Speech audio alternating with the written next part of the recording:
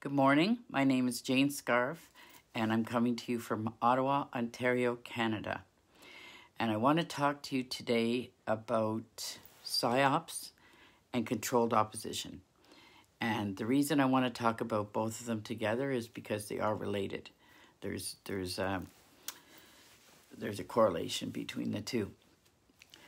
First, I want to talk about Psyops and their purpose and what I know about the methodology in using them and the purpose that they have for using them. And primarily a psyop is a dramatic event that is designed to frighten us and make us think that we have no way of stopping this, no way of controlling it, and it signals or induces a strong fear reaction. And the PSYOP is used by the communists, globalists, who are intent on establishing a one world communist country. And Canada is definitely on their scope, is effectively a target for their plan. And starting way back in the late 60s, early 70s, Canada is being infiltrated and is being prepared, or was being prepared and still is prepared to become a communist state. And I mean, it could have been going on before that, but that's the first period of time that I'm aware that this was going on. And this was under the leadership of Pierre Elliott Trudeau, and he did a whack of things to open the door for the communists to come in.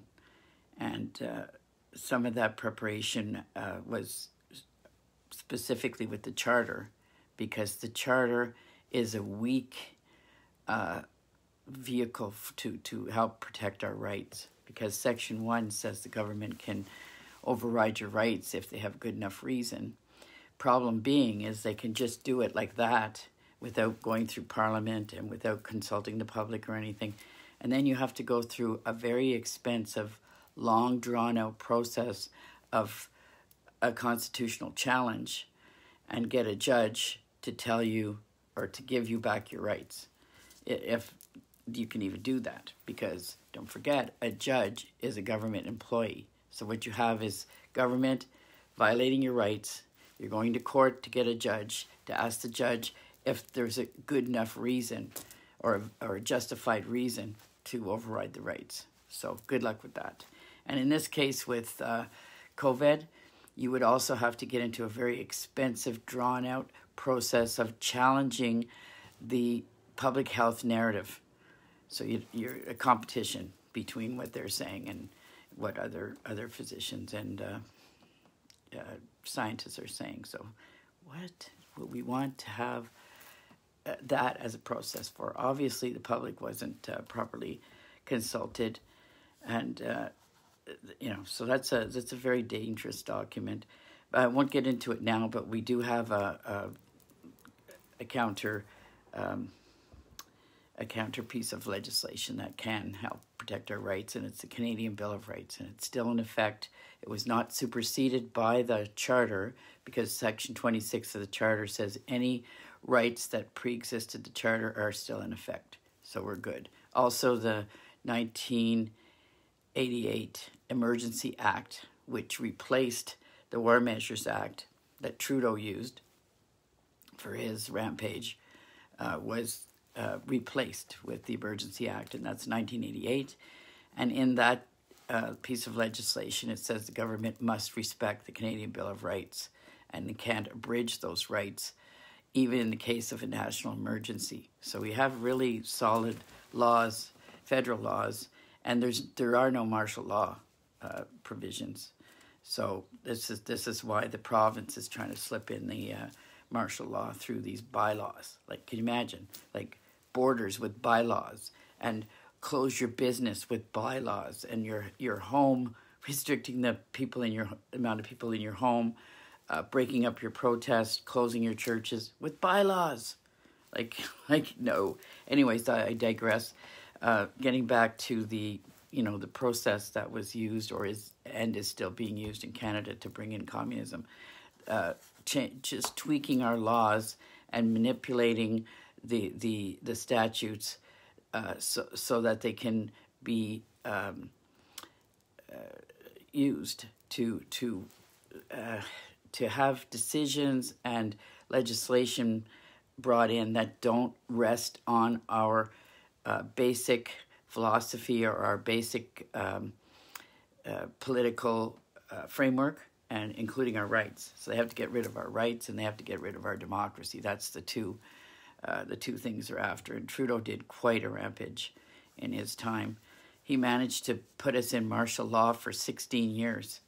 And again, I'll do that in the future. I'll do a more detailed, or if anybody wants detail on that, my email is mjslegalservices@yahoo.com. But anyways, back to the topic for today is Psyops. If you look at a couple of interviews and a lecture by a former KGB agent that went public in 1984, they're on Google. You could just Google KGB agent 1984, and you get a bunch of videos from him. And there's one interview, and there's one lecture, a lecture at Harvard, I believe it was, that really gives you an in-depth picture of the strategy they use. But one of the important strategies is to demoralize, to create conflict and disruption. So you see that happening all the time with Antifa and Yellow Vest, or even men and women. Like what they do is they infiltrate with extremists on both sides and then agitate. And there's no way for resolution. They're always pumping this division, and any number of other topics and categories of people fighting is what they want, and then further to that, they want to demoralize the population. They want to make you think, the government actions are beyond our control at all times. And the PSYOP in particular is meant to undermine and make us lose confidence and create fear in us, anger and fear, which are related, towards our government and our police. And that helps them, wiggle the way in. And UN, of course, is part of this whole process, and they just love to say, oh, well, we'll establish the government to bring peace to your country. Yeah, right. So the PSYOP, I'll give you an example of one situation that I firmly believe was a PSYOP. And I'm not going to say who and what all the context was, but the situation with Adamson Barbecue, what we saw, the drama of what we saw was in mainstream media, and it was on Rebel News and all over the internet. And what they showed you is police violating rights severely, using violence, using force. They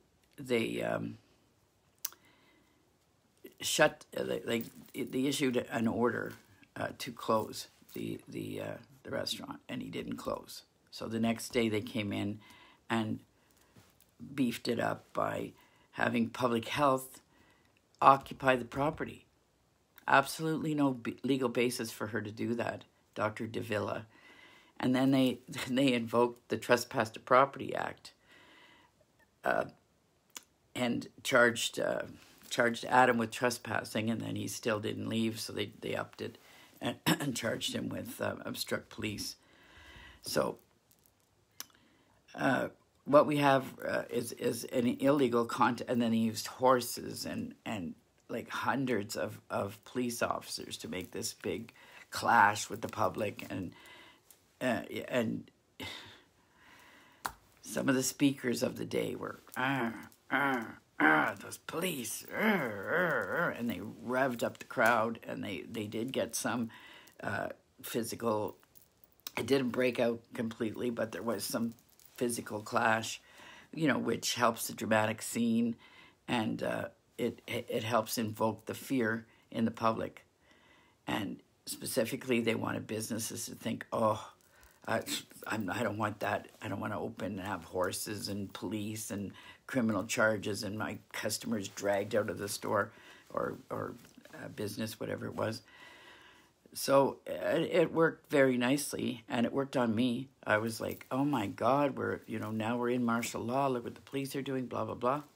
And then wait, when the dust settled, turns out that was not Toronto police that went in there. They could have went in there under the BS bylaws, the COVID stuff, gave them the authority to bash in and close a gathering, remove people, lock the premises, all that. But they're not doing that. They didn't, and that was there since day one of the first round of bylaws, COVID bylaws. So they didn't do that. So what's going on here? What's going on is John Tory, Mayor of Toronto, put an advertisement out to hire off-duty police officers as private security. So he created the whole scenario. And I guess whatever repercussions later was worth it. It was worth it to have that dramatic effect on everybody and that demoralizing effect. And then there's been many others that I suspect are also Psyops. What's going on with Church of God and Art Pulowski in Alberta, and possibly other ones, but those ones I'm pretty convinced because of the dynamic of it. What they've done is, in those cases, is they start like Adamson's. And Adamson's also they got injunctions and then enforcement and all that. So for Church of God, they started with a closure for the church, then an injunction, then breach of court order, and then enforcement. And they introduced the charter, knowing full well the charter cannot be used to stop that progression of legal intervention. They had an option of the Canadian Bill of Rights, which doesn't require you to invoke it and have a separate hearing for it.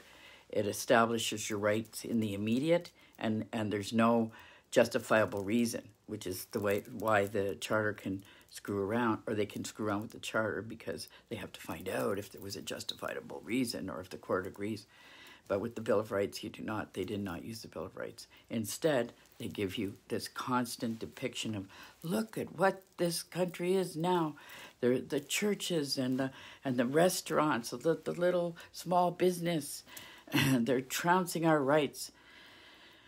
But that's not the case. You don't see police smashing into the houses or smashing into the businesses and whatever. They're manipulating the political or the court system, because they're going to get those injunctions. They're going to the court and saying there's danger, there is danger, and the underlying cause is the bylaw infraction, and the bylaw is not dealing with danger. The bylaw is dealing with risk of danger, and risk of danger in law is very different than danger. So they're going to the court and they're saying there's danger. There's danger in Adamson's restaurant. There's danger in the church. There's danger wherever they're trying to get an injunction. So, but it just really stinks that this is not the general rule of thumb. The police are not going in bashing in according to the bylaws. They're going in based on a fraudulent judicial rulings. So that's not martial law. That's corruption. That's infiltrators playing games with our mind to try and make us feel like our police are attacking us, and our government is attacking us. And it's not so. It's certain individuals in the system, in public health, and obviously Ford and Tory and things, people like that. Their activity is illegal, and it's actually treasonous because it serves the purpose of a foreign body to undermine our sovereignty. That's treason. So we can't logically take a handful of people who are acting treasonously and say, there, our whole government has no justice, we have no rights, we have no future, we're communists, we're beat. And that's what all these people, all these people that I consider controlled opposition, and I'll talk about that in a second, they're pumping that demoralization. They're telling you, look what they did to the restaurant, look what they did to the church, look what they did to this. This is a communist country, Chai Canada, blah, blah, blah, okay? And they're tireless. It's like programming. It's like, look at this, and look at this again, and look at this again, and look at this again. And the reason why they have to only use that little set of Psyops is because that's all there is. There isn't 99 or, 1,000 businesses getting their doors bashed in and dragged out and closed, all like that. No, there's a handful of situations that manipulated the law and overstepped the law, like Davila occupying the property. The hell is that? That's not legal. It's totally not legal. So his criminal charges, totally not legal. So they're manipulating the public health protections because we do have provision for when there is danger, if there is actually danger. Like if somebody walks by and they smell gas in a house and the city tries to come in and deal with it and the person says, no, you're not getting in my house, they can go to the court and get a warrant to come in because there's danger. So they go and swear or get an affidavit and present to the court that there is danger, or they suspect there is danger and they need to investigate. But this is not the case. There was nobody in Adamson's that had COVID, and they had no evidence of that. So there's not danger. It's a risk of danger, and everything's a risk. You drive a car, and it's a risk. We're going to arrest you because you might run into somebody, or you just lost your job, and people who steal normally don't have a job, so now you're at risk of stealing, so let's just arrest you. No, that's not the way the law works. They're perverting it. There's a handful of people that are orchestrating, and then there's stupid people that are going along with this orchestration. But it's not, our system has not collapsed yet, and we're not in communism yet. We're up to our neck in it, but we're not sunk yet. And the reason I believe that strongly is because the police, regional police, are not cooperating with it. And I don't see any sign that the army is either.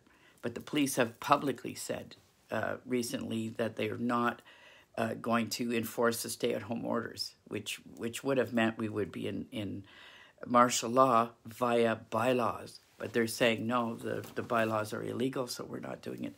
And they have the option of using the Canadian Bill of Rights instead of the Charter to refuse. Because the Charter, under the Charter itself, if we didn't have the Bill of Rights, the police could not refuse.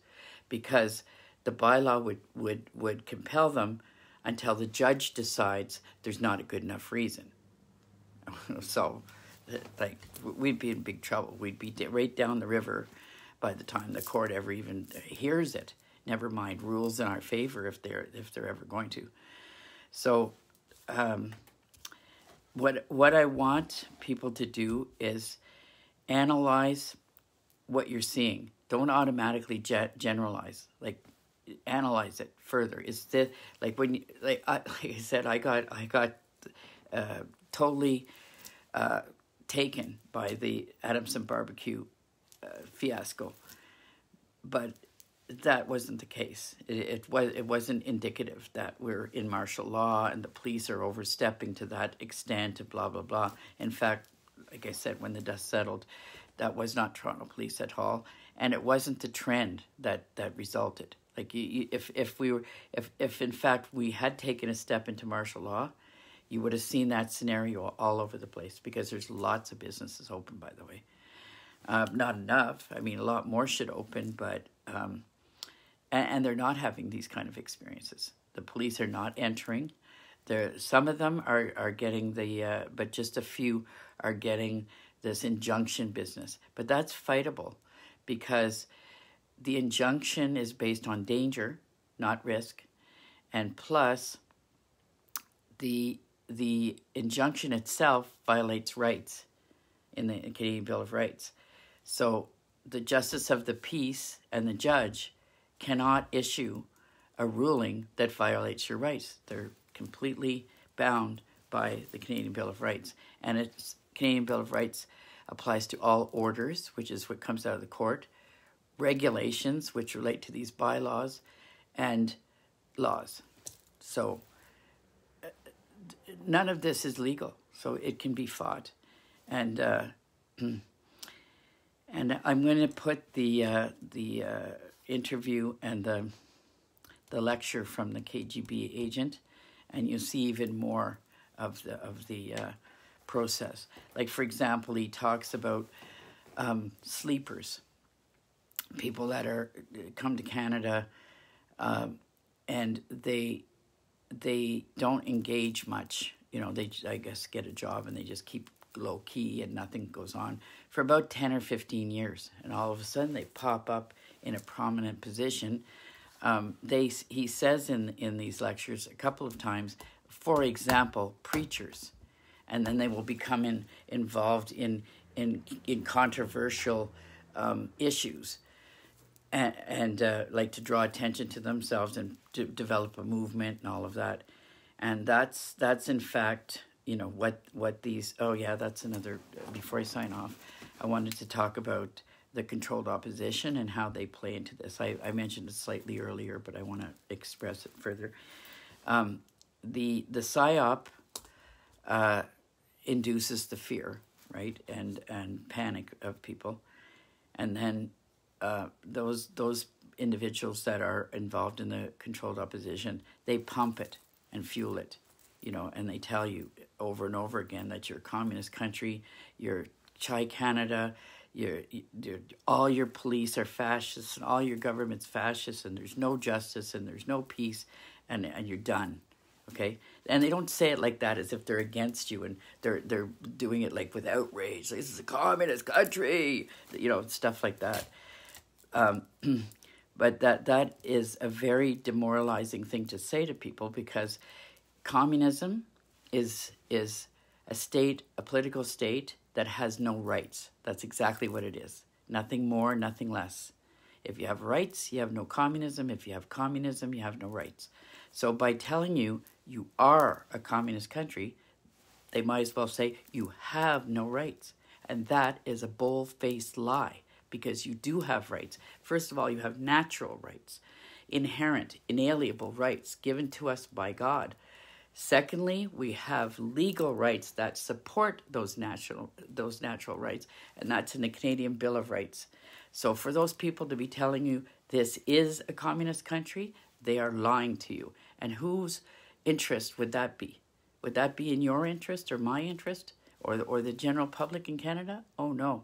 That's in the interest of the communists, for us all to believe, like if they can create these little psyops with their controlled opposition people pumping in, and also too, another element of controlled opposition is you want to draw in all the people that want to fight back.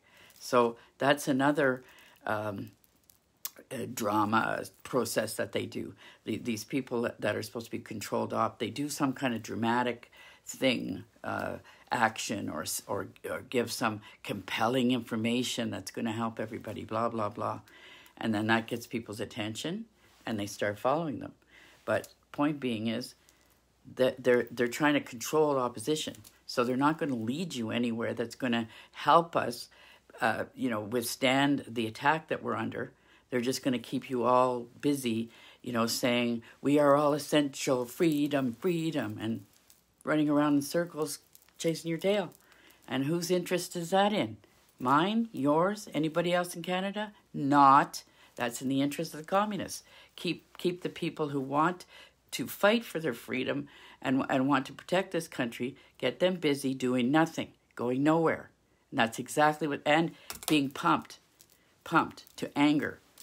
And the idea would be, like, if you want to help, attack your police and attack your government.